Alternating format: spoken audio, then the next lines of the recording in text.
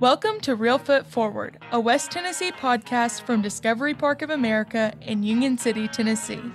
Today's episode is brought to you by our friends at Real Foot Lake.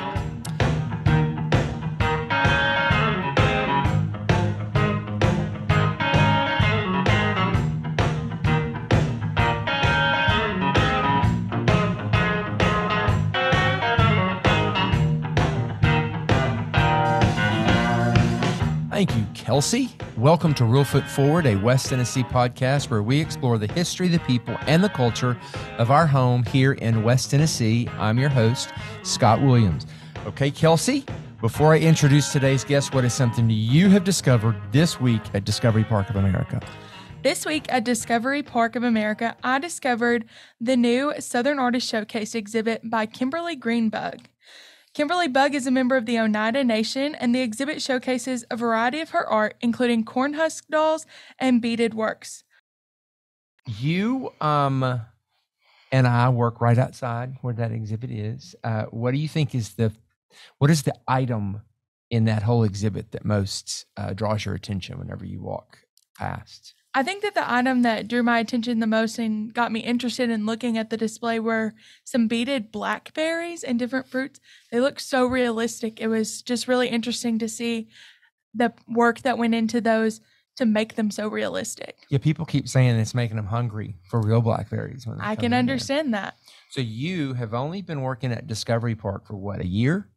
6 months. A half a year. How is it different than you thought it would be? I think getting used to working in a nonprofit setting for anyone is a bit of a change. I think for me, it's just been getting into that pace. I think Discovery Park moves at a fast pace at times, and settling in and getting to know the right people and setting that precedent of how events are going to be run has been a challenge for me, but one that I've really enjoyed. And so for people who don't know you yet, your job is to do events here at Discovery Park, the events that we put on. Of course, Lauren does the events that people come in from the outside to do, but you do the events that are internal. So that's a big job. It is a big job. I found it to be really fun and entertaining.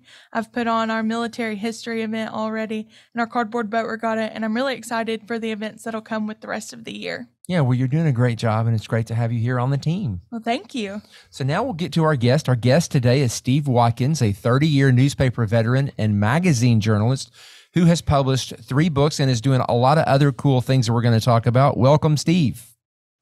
Morning, Scott. Thanks for having me on the show. I'm excited to be here.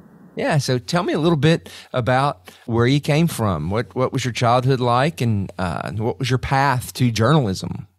Oh my goodness, I'm a native Arkansan. Consider Jonesboro, Arkansas, to be my home. Still have mom and kids back there. Getting an education. I grew up on a Delta cotton farm. Small farm back in the 70s and 80s. I actually wrote one of my books about that experience. We can talk about that later. But, I was the only child on an 800-acre cotton farm, and we worked a lot. Every once in a while, if things went well, my dad and I got to come over to Real Foot Lake, and we would go fishing maybe once or twice a year. And, even as a kid, I loved this place. I just thought, my goodness, why doesn't everybody come here, And, went through life for 20 or 30 years in the media business. I got into that business, to be quite honest with you, because it's the only talent that I have is writing. I'm not gifted with the gift of art or the gift of engineering or architecture or anything like that. The only and thing. At what point did you realize that you had the gift of writing? Good question. Probably around the 7th or 8th grade, I remember going through an exercise in an English class, and for whatever reason, I chose to write a letter to President Jimmy Carter.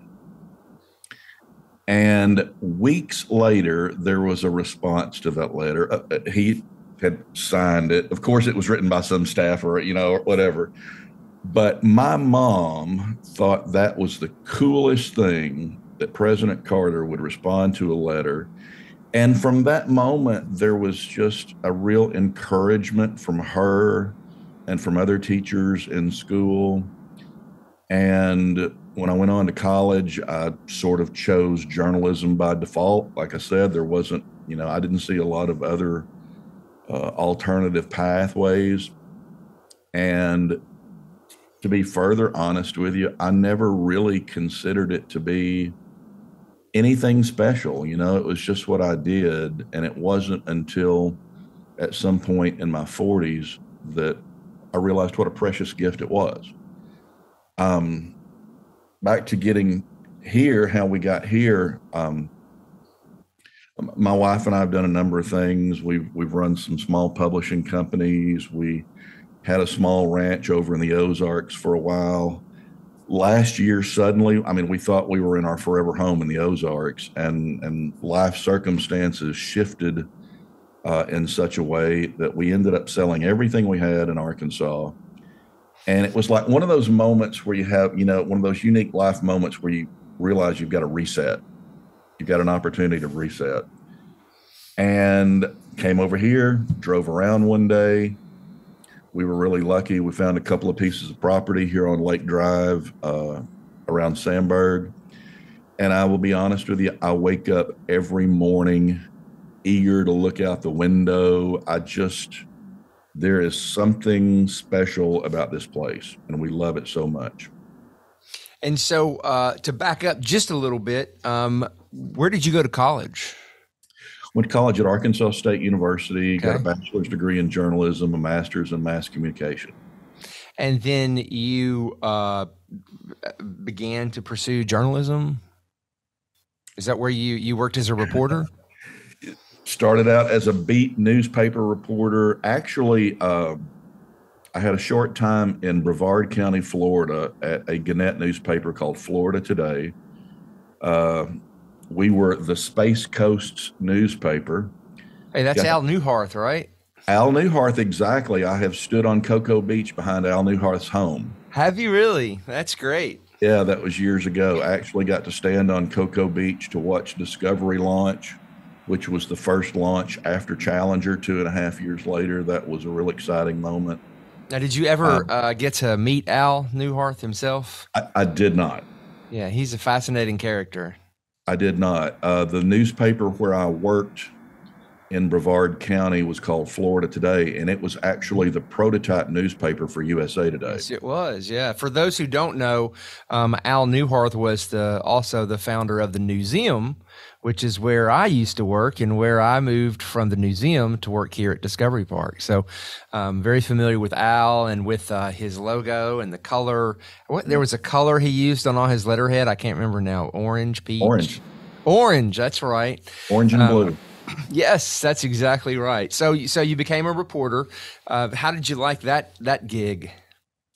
I started out at the Jones. Well, I spent about a year in Florida, made my way back home I was beginning to realize at that point I wanted to be around family, actually, and be back home. And spent a decade at the Jonesboro Sun newspaper over in Northeast Arkansas. Beat reporter, covered politics, higher education, business. And again, it was not, it never really felt like anything special. And what I didn't realize through that process is how many people I was meeting along the way. And I had known, this is a weird thing, but I had known from the age of 14 what my dream job was. And my dream job was to be a press secretary for a member of Congress. And in 1997, I was doing some political interviews with candidates for Congress, met a candidate in the 1st Congressional District by the name of Marion Barry, which is interesting because simultaneously there was a mayor in Washington, D.C. named Marion Barry, who had a real problem with cocaine. Mm-hmm. And so you can imagine the name issues that we had to overcome in that campaign. I mean, I was looking at your bio, and until you just now said that, I thought you had actually worked for the cocaine Marion Barry. So. No, did not work for Mayor Barry, worked for Congressman Marion Barry of the 1st Congressional District of Arkansas. He passed away 2 weeks ago. Oh, you're kidding. That's too bad. And was a huge mentor in my life. But we met, we're very like-minded. He needed a press secretary. He invited me to come on board for the campaign. And in spite of ourselves, we won that election. And I got to spend several years with him doing that work, went on to be his district director. And gosh, at 30 was living the dream job. That's great. And then did you continue after that working for any newspapers and in the journalism biz? I landed back at Arkansas State University as director of development. I oversaw the fundraising program at Arkansas State. We had an endowment of about $42 million. And we had a team of 10 people that raised about $6 or $7 million a year.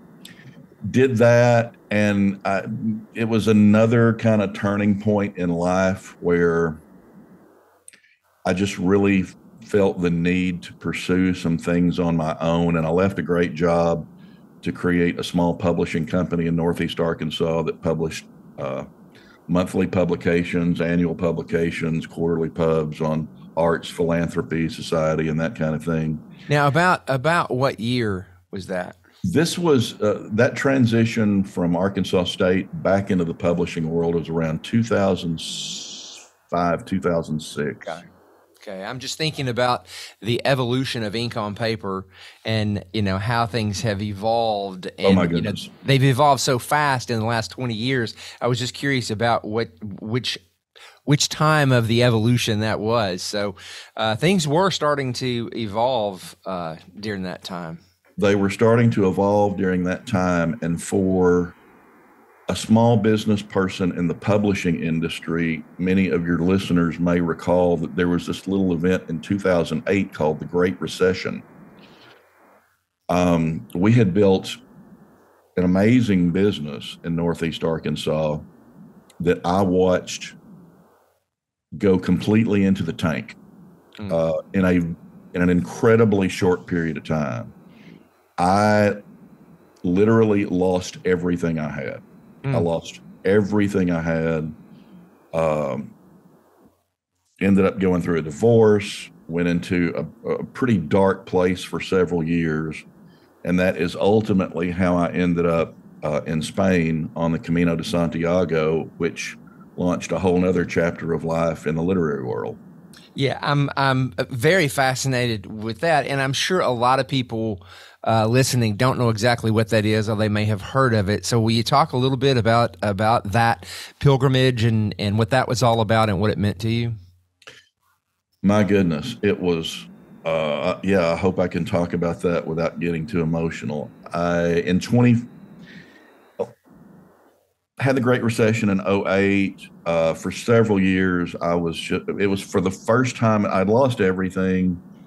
And I'm a pretty driven guy. I'm pretty A-type. I mean, on the personality profiles, I'm kind of one of those guys who's always moving ahead, looking forward. And for the first time in my life, I didn't know what tomorrow was. And that was a very dark place for me to be in. Just coped and managed through that for several years. And it sounds kind of trivial, but I watched a movie one night called The Way. It's got Martin Sheen in it. And it's about this pilgrimage experience in northern Spain called the Camino de Santiago, which is translated the Way of St. James. Pilgrims have been going to northern Spain to the Camino for 1,100 years. Its roots are in the Catholic Church. I'm not Catholic, but people from all walks of life, for one reason or another, converge at this experience, which begins in the south of France, makes its way all the way across the Iberian Peninsula, and it's concludes 40 days, right?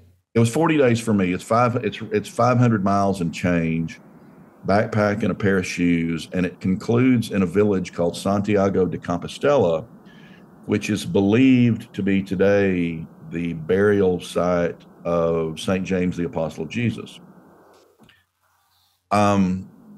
As I mentioned, people go there for all different kinds of reasons. I went because a 40-day, roughly 40-day walking experience alone sounded like a good way to me to go and think. And that's exactly what I did. And long story to it, but there, here's the thing about the Camino, which ultimately I think disappoints a lot of people. And there are a lot of people on that pilgrimage and in that experience who are broken by way of personal experience. I mean, whatever it may be in their life, and they're going seeking answers. And just because you go on that experience and those final steps doesn't mean there's going to be some grand epiphany or some grand revelation, or the good fairy's not going to come sprinkle magic pixie dust on you. At the end of it, honestly, it had been a great experience, met a lot of people, but I still didn't know. And so I came home wondering to myself, was this just a different kind of vacation for me? Or did it really mean something to the greater good for my life? And I started looking at the notes I had taken on my phone. I'd spent a career in journalism, but never, written anything like a book. But as I looked at my notes, they looked like chapters in a book. And so I did the only thing I knew to do. I sat down and I started writing. And I did that to figure out what the experience had meant. And it ultimately meant get back into the world of writing. And so how did you do that? The only way I knew how. I sat down, I made a few notes, I created an outline, and I really just started telling the story of what had taken me there, what the experience was like. And in that manuscript, I was very transparent about my brokenness. And so the process of writing that book was a really good healing experience for me. I got the chance, in a few months after it was published, a friend in Franklin, Tennessee had invited me to, he had a friend who was the marketing director at an REI store in Franklin. They had just opened up, invited me to come do a presentation there. I did it. It was great. That was on a Saturday. I did not know that this was happening, but when I left from the presentation, the marketing director at the Franklin REI sent a note to every other marketing director for REI in the country. And on Monday, my inbox was full with invitations to virtually every REI in the United States to come do a presentation. Wow. And so I considered that, knew it was probably a once in a lifetime opportunity. And over the course of the next year, I visited 75 REIs to talk about the book, pilgrimage, what that was like. And so that was a cool time. That was a pilgrimage all in its own. It was. It certainly was. Now, did you self-publish this because you have the expertise and the knowledge and the know-how, or did you have a publisher who published it for you? Ultimately, I ended up self-publishing that book. I clamored for years to break through into the traditional publishing world, and have spent some time there with some literary agencies, and actually 2 different agencies I've spent time with. And it's funny because I took that manuscript to a conference in Asheville, North Carolina, before it was ready to be published. Pitched it to, you go to these conferences, you get the opportunity to kind of speed date with agents, at a point during. And I sat down across the table from one of the most prominent Christian publishing agents in the country, and he spent 20 seconds he said, you can't write this book this way.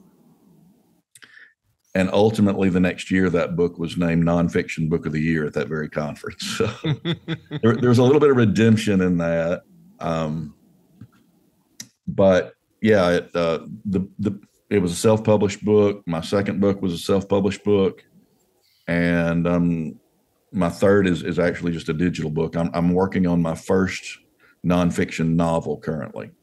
Well, the way that music evolved and changed and became more and more digital, the music industry changed, the television industry changed, and the book publishing industry has thankfully changed. And I'm a real big champion of people being able to now write and publish their own books very, very easily and very, very inexpensively. So we'll talk a little bit more about that when we talk about your retreat. So what precipitated this move back to the Reelfoot Lake area? And by the way, folks were just listening to this, but I can see your house is beautiful. It's a very traditional looking Reelfoot Lake cabin type house. It is. We're right here on Lake Drive. It's got the old knotty pine in it. This house was built in 1962, and I walked in it and I said, this is it. Yeah, it's beautiful. The windows along the side, I'm assuming they face the lake. They do face the water. We've got a couple of pavilions out there. I do a little fishing every day. Yeah, but as I mentioned, my dad and I would come over here if we were lucky from the farm and do a little fishing or a little hunting.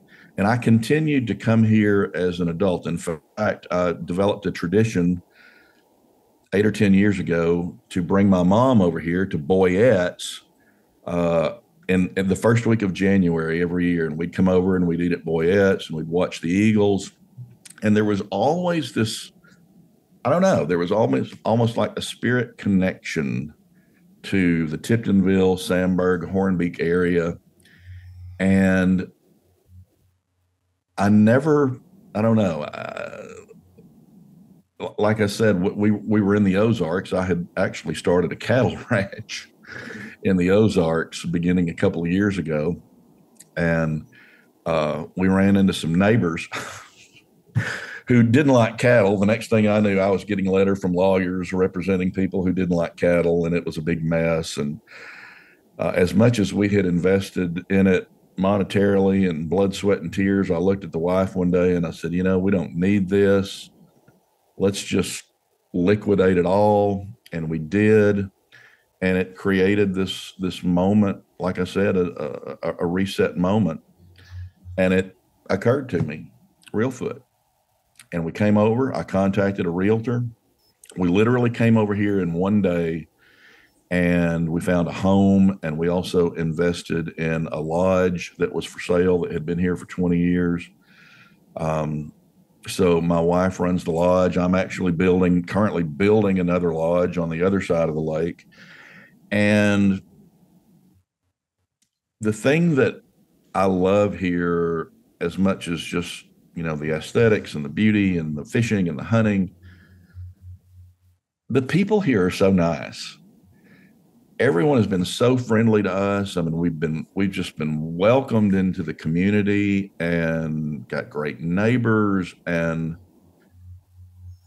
life is good, man. It's just, we love it here. So what's the secret? A lot of people find challenges in their lives and sit and ruminate and never get out there and make changes. You've pushed the reset button multiple times in your life. What's the inspiration that you have, or what's the secret? Help out the people that are listening that are in a place now where they're sort of frozen.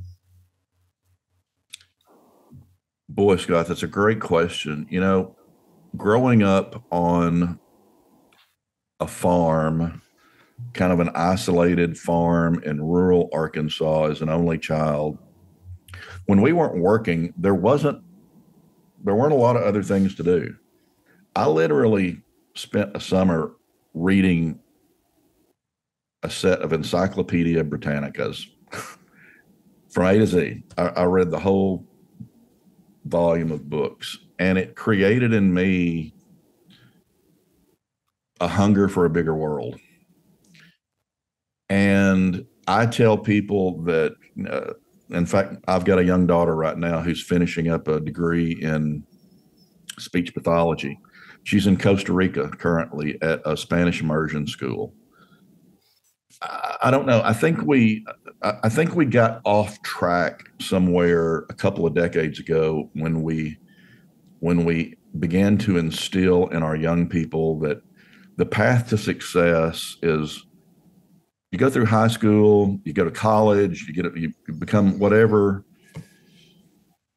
You know, I find that the best education for anyone is to get away from where they are, to see other places, to, it doesn't have to be Spain or it doesn't have to be Ecuador. It does, just go somewhere you haven't been, because we get in this mindset of the way that we do things.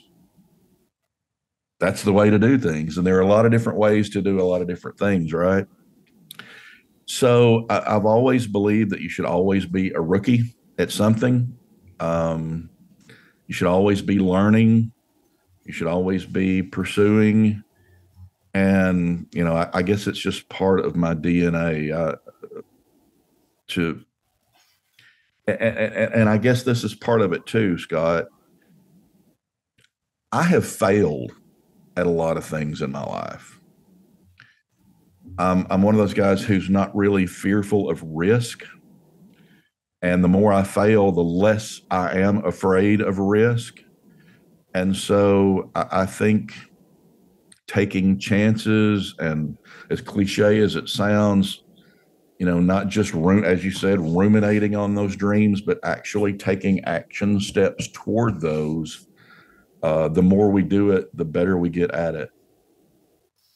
And it seems like just listening to you that the journey has been part of the fun, not just getting where you're trying to go, but just the journey, like the pilgrimage that you went on. That seems to have been a reward for you. It ultimately was. It was a dark experience that sent me there, but it ultimately, I'm one of those guys. I think God works everything out for us. Whatever stupid situation we put ourselves in is ultimately worked out for the good, and we just have to be open to that. Now, you've got a great idea, a new thing. I don't know if it's new or not, but I think it is. And so we're going to talk about this writer's retreat as soon as we get back from a short break. Great.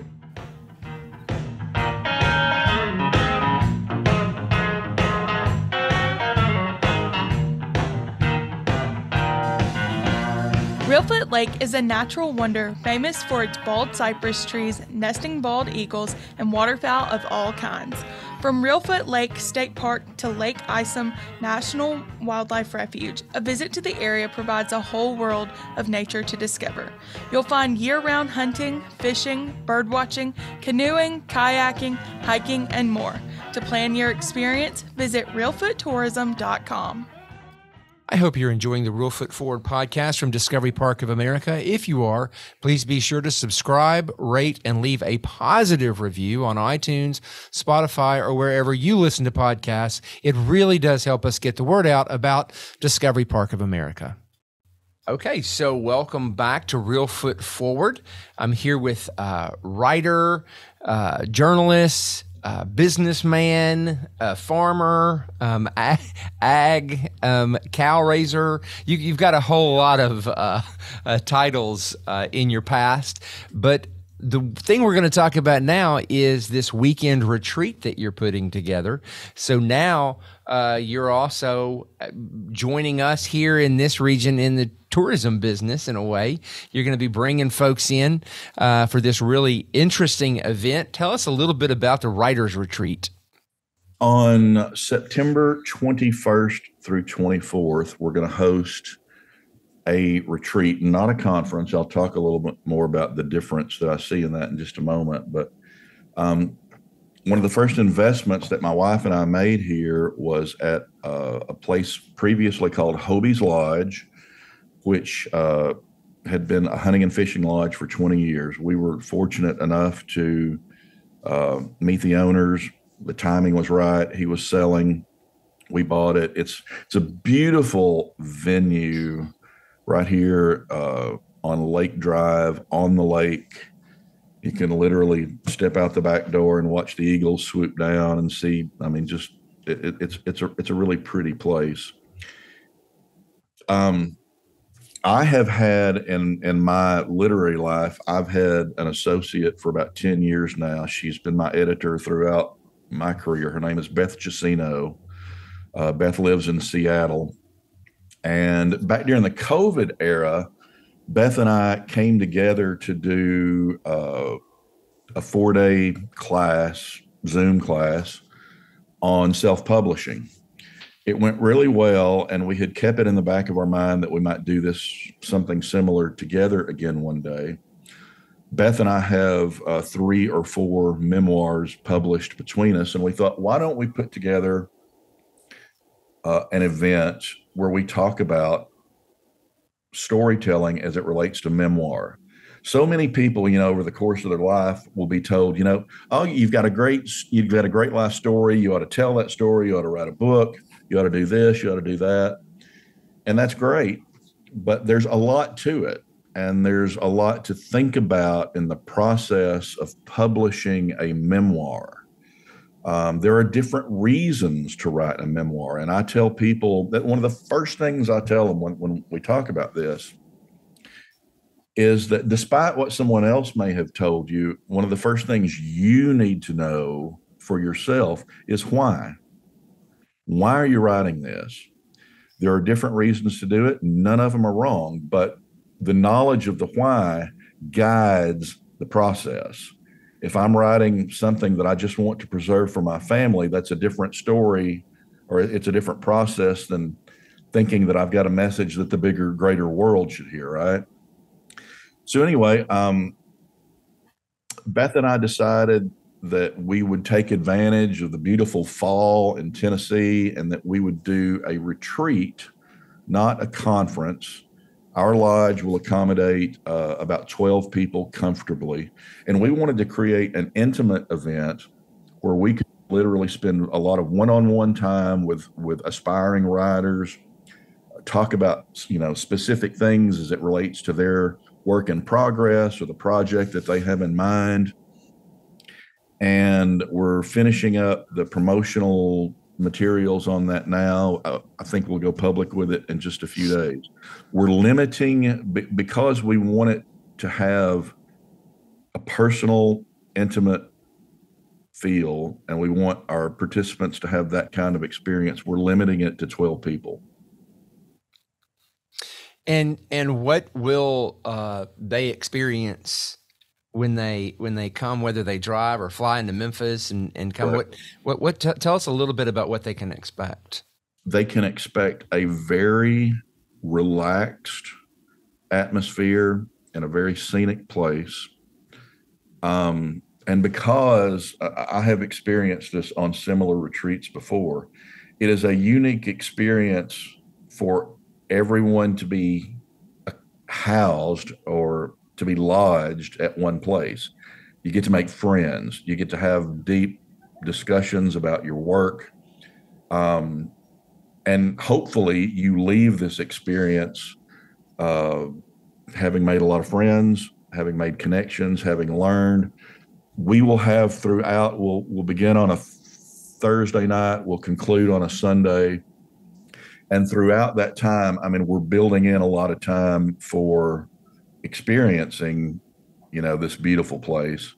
But Beth and I will teach classes that will address things like, what are the elements of a memoir?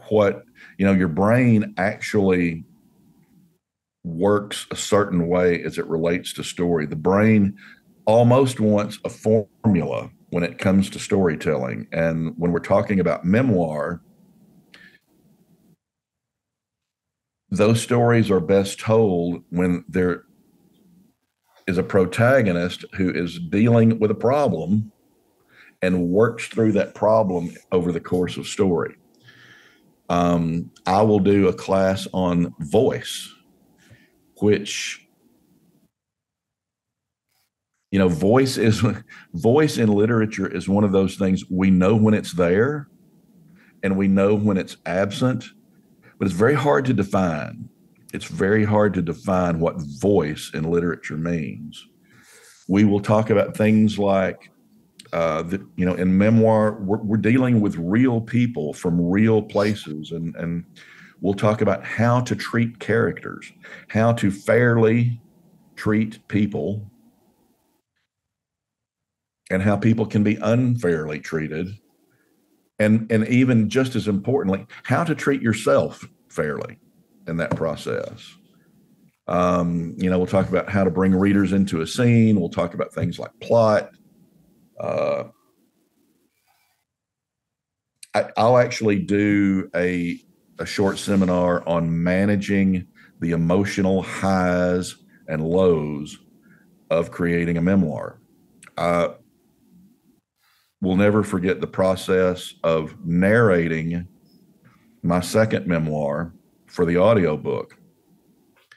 And because that was also a very transparent book about a relationship with my father and the circumstances that our farm found itself in the 1980s, I was literally,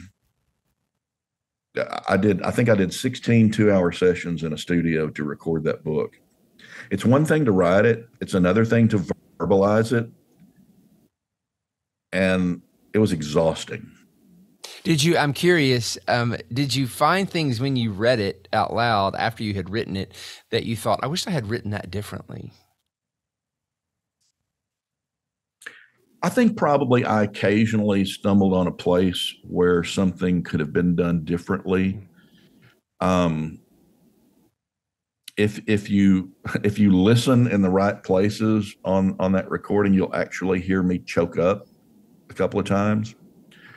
I made the decision in the editing process to leave that as it was, because I thought it reflected the gravity of the moment. Well, God bless you with a good reading voice. So, you were fortunate to be able to read your own memoir, which makes it even more poignant, I'm sure. Yeah. One thing I notice is that part of this is also going to be what to do once you've written the memoir and the publishing options. I think a lot of folks don't understand what is out there now for them to be able to publish their own book instead of, a lot of people may think, well, I'm not going to be trying to pitch my books to a publisher and an agent, and that all seems intimidating. But now, thanks to self-publishing and Amazon, it's really been put in the hands of anybody who wants to publish. It has been, as you alluded to early in the conversation, the publishing and literary world began to undergo some radical changes 15 or so years ago, when the brick and mortar stores began to get out of business. Authors literally had to become the entire team, or to understand how to manage a team over the course of several years. And I'm one of those different kind of guys. I love to sell as much as I love to write. Because of my background in communication, I also had to learn as things change. I had to learn about communication platforms and which elements of the platforms you put together to kind of build a tribe, right?